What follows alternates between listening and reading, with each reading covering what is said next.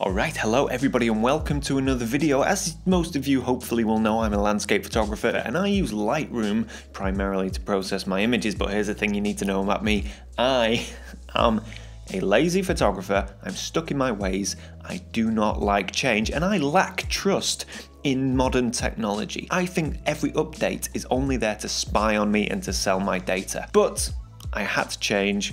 I finally updated Lightroom and then I updated it again. And now I'm making this video because, man, it's incredible. So I'm so bad that a few months ago I did a paid job for Adobe where I went through my editing process in Lightroom, and the version of Lightroom that I was using in that live presentation for Adobe was well out of date, years out of date. That's how much I don't like change. But a couple of months ago, I updated Lightroom to, what's the version? Hang on. 11.3 is what I updated to, and then I updated again to the very latest version, which is 11.4. And I'm going to show you some of the things that I now use in Lightroom that have improved my photography, my processing, and my workflow massively, and have actually got me even more excited about my images and wanting to process them. So let me start off by showing you some cool things that I've learned in Lightroom. If you don't already know this, you might get some value. So the first thing we're going to look at in Lightroom is presets. Now, I am not the biggest preset fan. I very rarely use them,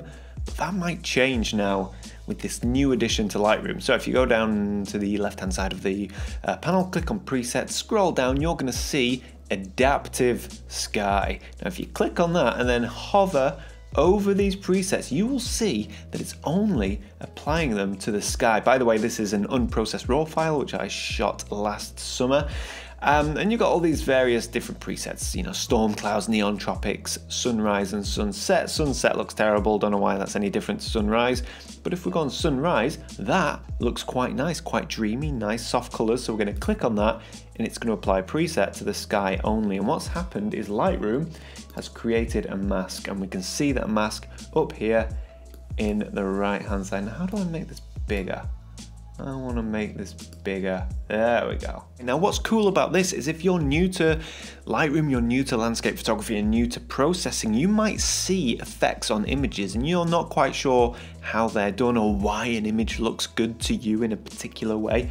Well, what we can do is we can see what exactly has happened here. And all that's happened is, if we click on the mask, we can see that the temperature has been increased, the clarity has been reduced, given a nice soft ethereal look, and saturation has gone up by a little bit as well. So that's it. So we can actually learn something by looking at these presets, and now we know what makes a nice sky. And I'm pretty happy with that. You can go in and change it, pull down the exposure a little bit, you know, whatever. So that's pretty cool. So that's the first thing, is, you know, time saving and a bit of learning with adaptive sky presets. So now that we're happy with the sky, we can go on and do the exact same thing, but this time for the tree by using adaptive subject preset. So same thing, we've got various different presets, and if you look closely, it's only applying it to the tree. So let's click warm pop. Seems to work quite well. And what's happened is if we go up here to our mask panel, it's created a mask on the tree, and it's applied, what's it done? It's applied a bit of warming, a little bit of texture, and a bit of clarity. Pretty much what I would do to the tree. And that is a fast, easy way of processing your images. So that is presets that use masks, masking for sky and masking for subject, but use them at your own discretion. I don't like to become too dependent on them, and much prefer the manual control of creating masks myself. So I've got an image here. It's an image of two halves, the sky and the mountain, but the mountain is also an image of two halves with light and shadow. So I'm just going to edit this image very quick and simple using only masks. To be precise, 2 masks. So let's go over here to our mask tool, click that, and we want to again select sky. It's created a mask for the sky, but the problem with this is it's not a very soft transition from the mountaintop through to the sky. So if I go ahead and, I don't know, reduce exposure and bump up my clarity, you know, just for demonstration purposes, you can see there's this really unnatural, harsh line. It's not really done a great job at all, if I'm being honest.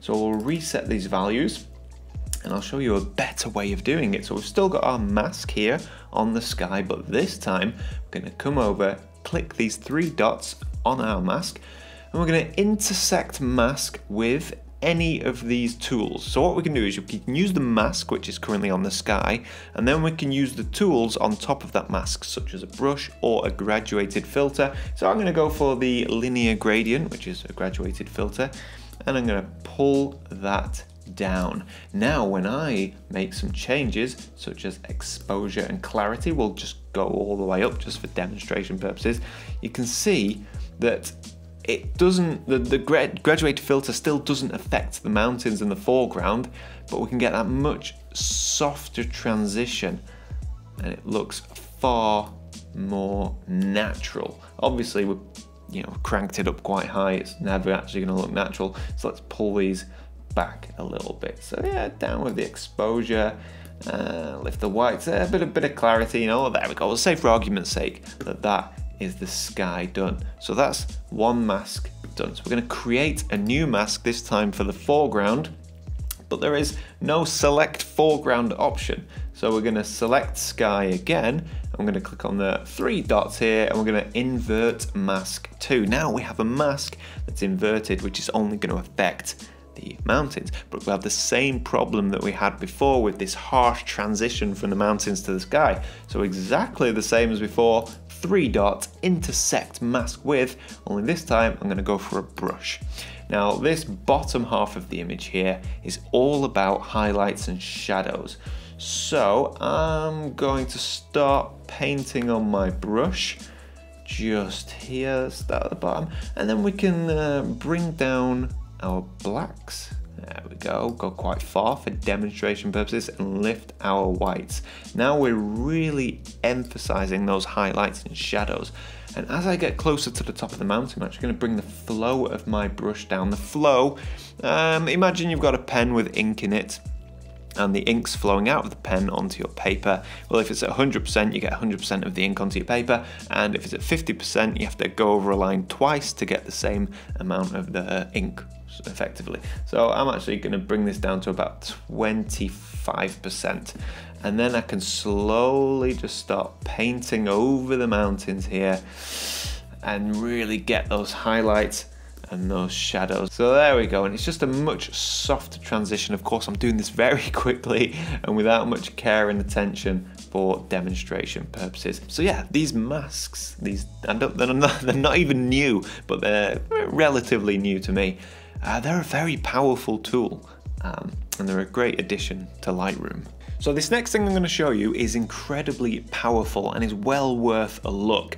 But it's not a Lightroom feature per se, it's actually a plugin, and it's a paid plugin. Now I downloaded the free trial version because I wanted to see it for myself and see if it makes a difference worthy enough for me to pay for it.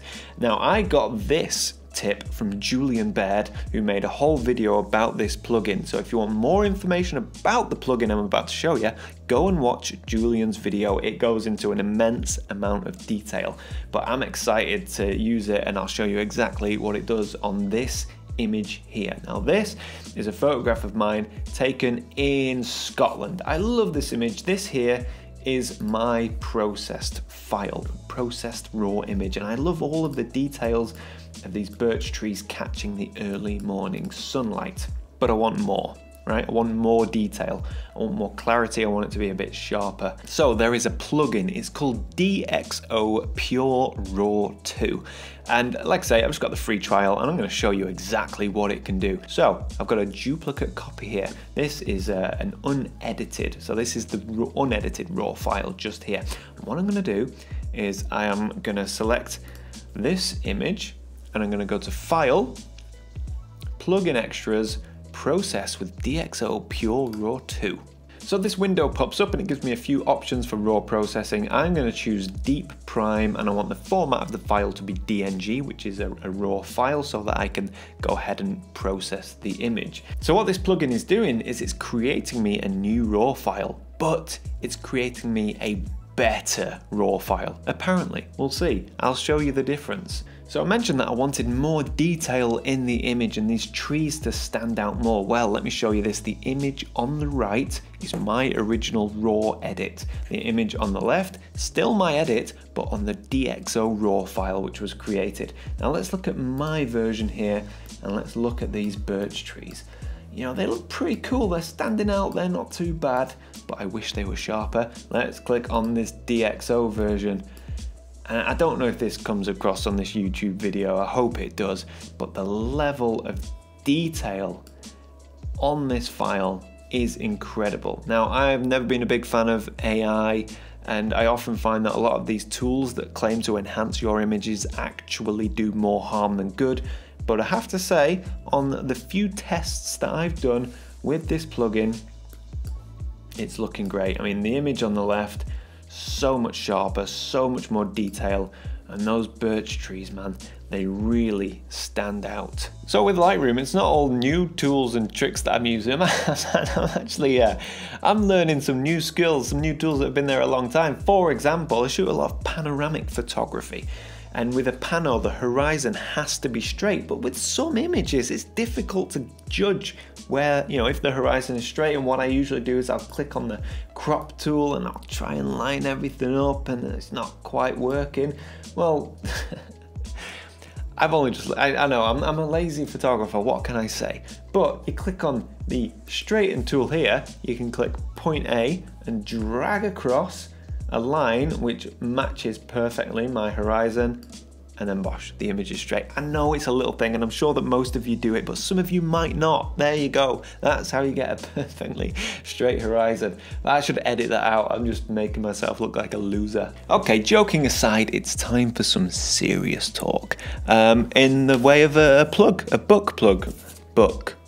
And this is my book, Landscape Photography on Location. It's just blank pages, apparently. Images and stories from within the field. And there's like about 100 and odd pages, all kinds of images, all kinds of good stuff. So if you've found, you know, if you enjoy landscape photography and you want a bit of inspiration and, you know, some anecdotes from the field and a few shooting tips, there is a link to my website below. There we go. Thank you very much, and I will see you all next week.